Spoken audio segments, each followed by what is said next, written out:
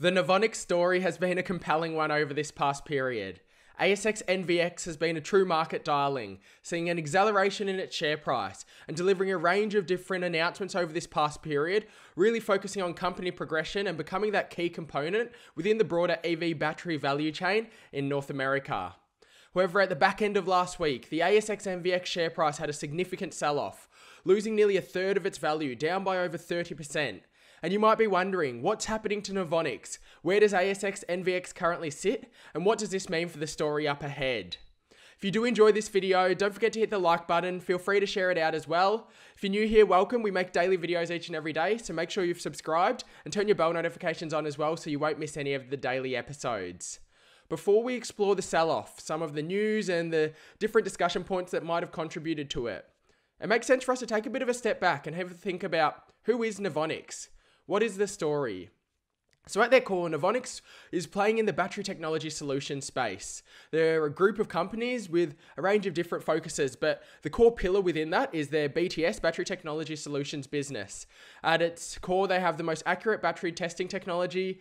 You might have seen with some of your favorite EV battery materials companies, some of the lithium companies you might be looking at, that they've been doing some battery testing with Novonix.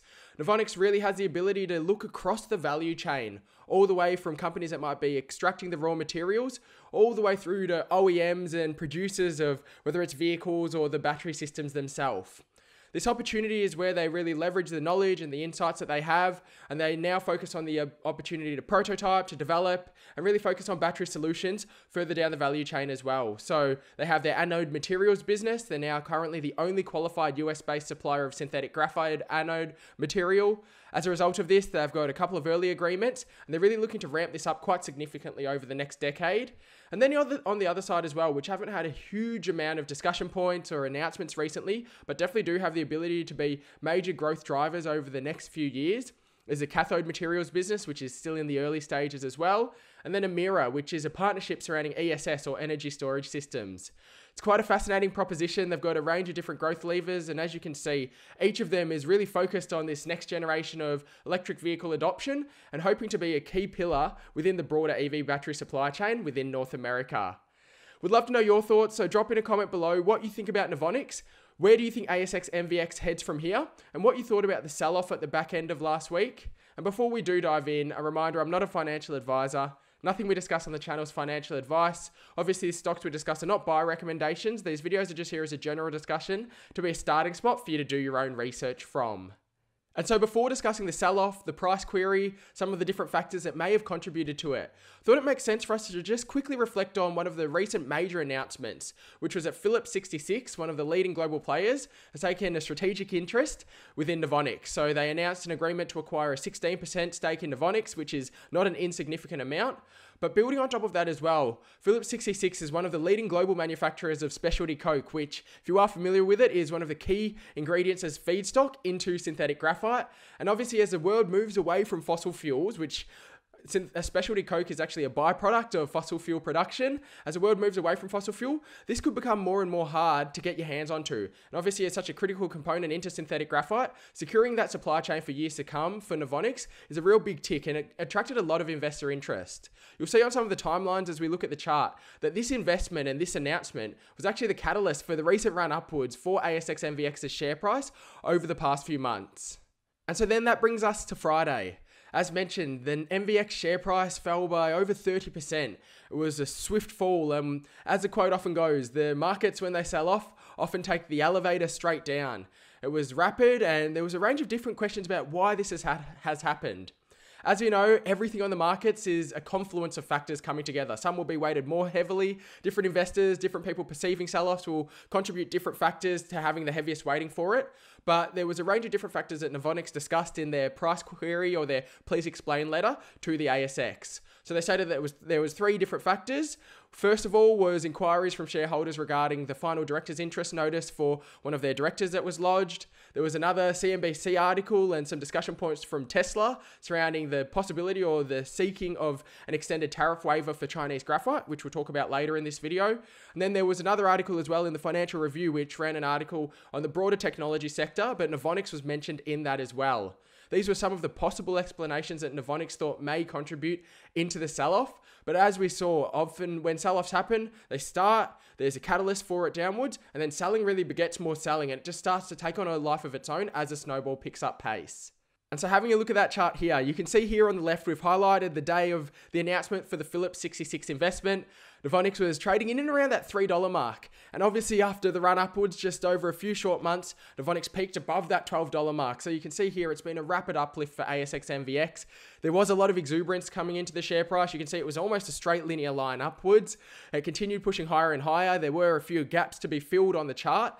But of course, there was a range of different fascinations about the opportunity that Novonix could feed into over the longer term in part of that EV battery supply chain. We can see here for the sell-off, as mentioned, it was over 30%. At the worst of it, it did peak just below that 50-day moving average. We can see that it did bounce off the session lows, which of course is better than finishing right on the session lows. It showed a little bit of strength, and so there'll be all eyes now on where ASX NVX opens up the week moving forward, and whether there's going to be a swift bounce, whether there'll be a gap upwards, whether there'll be further selling, or what the story is going to mean. It is worth noting as well to think about why sell-offs happen. As we know, often there's a catalyst, whether it's a fundamental driver, maybe there's a bad report, maybe there's some negative news internally, maybe there's some numbers that came out that were not expected, or often it can be sentiment driven as well, where there can be an article ran, there can be a discussion from Tesla coming out in this case, or whatever it could be that initial trigger for a sell-off. But often, as we know, once a sell-off starts, selling begets more selling, as the quote goes. Stop losses can be triggered, which can mean that the next wave of selling begins. Then as investors start to look at the red on the screen, they might get scared, they might be fearful, they may make emotional decisions to then sell off. And obviously, as more selling happens, more stop losses are triggered on the way. And it can become like a snowball as it starts to really increase over time.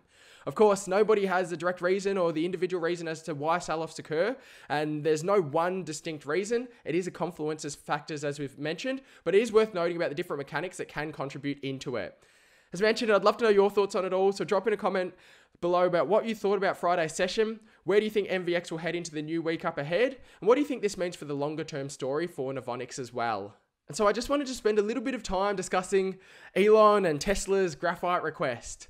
As we know, there were a range of different tariffs put on a range of goods globally, but particularly on many Chinese goods that were being imported into the United States. And so Tesla supported the renewal of the exclusion of artificial graphite from the Section 301 tariffs. So in October, there was discussions that potentially some tariffs may be excluded if there was a need for it. Obviously, we know that supply chains around the world are coming under pressure. And so individual companies or organizations have the ability to apply for exclusions, depending that will be decided on a case-by-case basis. And Tesla have exercised that opportunity and have sought the exclusion of graphite from these tariffs. So tariffs were obviously levied during the Trump administration's trade war, as we're all familiar with. Not only Tesla, but SK Innovation as well, both requested a waiver on tariffs for graphite, which is used in the anode component of lithium-ion batteries. We've talked about this at length on the channel before.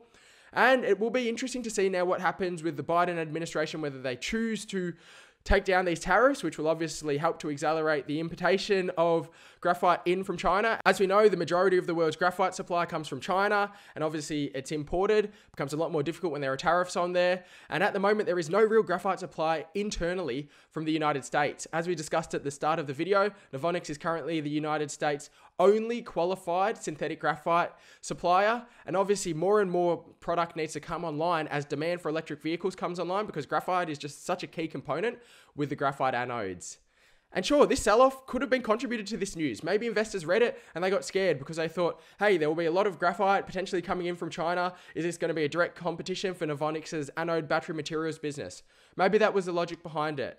But I think if we take a step backwards and think about more of the medium to longer term business, particularly with the fact that Novonix is bringing on supply in a staged capacity, like many other materials companies are, they're bringing capacity on a staged capacity. And what this is stating is there is a significant amount of demand for graphite product.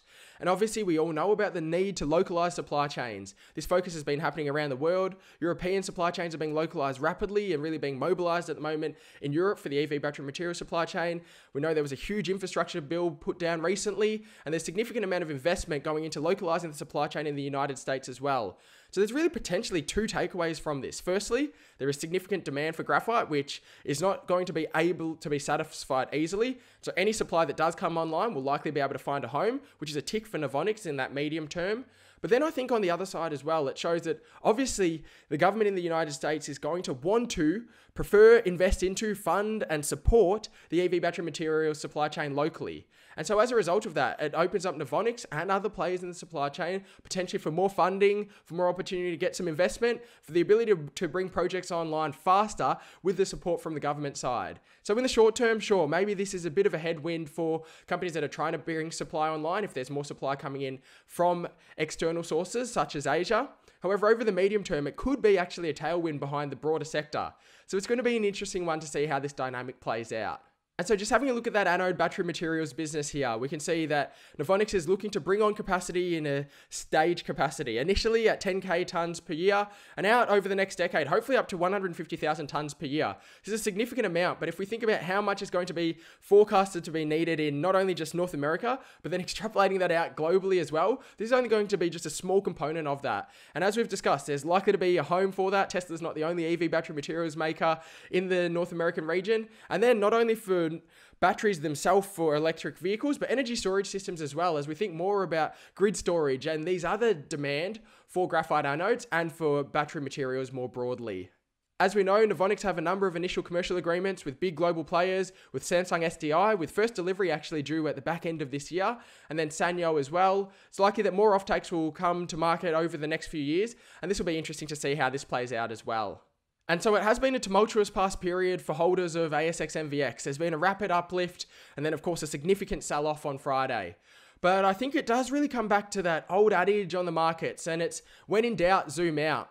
We've zoomed out here to a period really just over a year ago. For those who have been interested in the NVX story for an extended period of time, many will remember the run up last year. I think it was around September time in the lead up to Tesla's Battery Day. There's a huge excitement surrounding the million-mile battery. Was Novonix going to be announced? I remember the share price ran up from around $1 to $2 in not that long of a period of time. There was no partnership announced, and then Novonix's share price sunk by nearly 50% back to that $1 mark. If we look at it there from the lows of that sell-off there, where it lost nearly 50% just over 12 months ago, and then we have a look at the move upwards from the closing price on Friday, we can still see it's still over around 700%.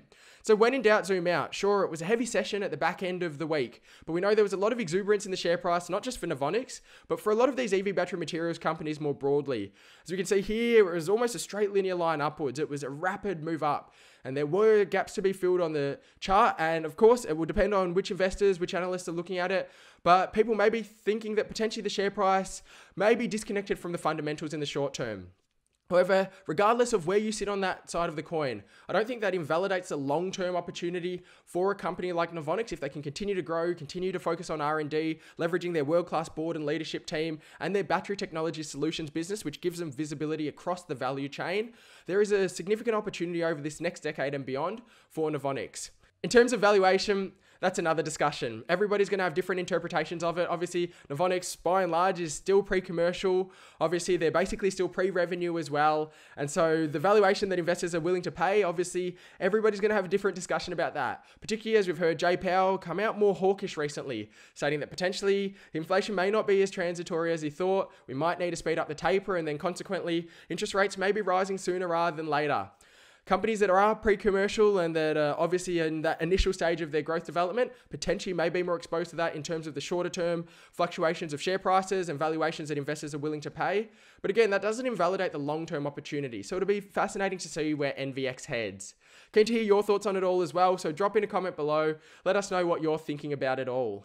Interestingly, Novonix were included into the ASX 200 at the back end of Friday as well. So it was a big sell-off buffeted by some really positive news. Obviously, we know that funds have to then purchase Novonix and get them into their funds. We know that it opens up this access to capital, potentially mandates that may only allow funds or institutions to invest into companies in, say, the 200. They now have the ability to invest into a company like ASX NVX. So it'll be interesting to see the inflows that happen for Novonix over this next period. It was just fascinating to see these both sides of the coin with the sell-off and then the ASX 200 inclusion happening basically in the same session.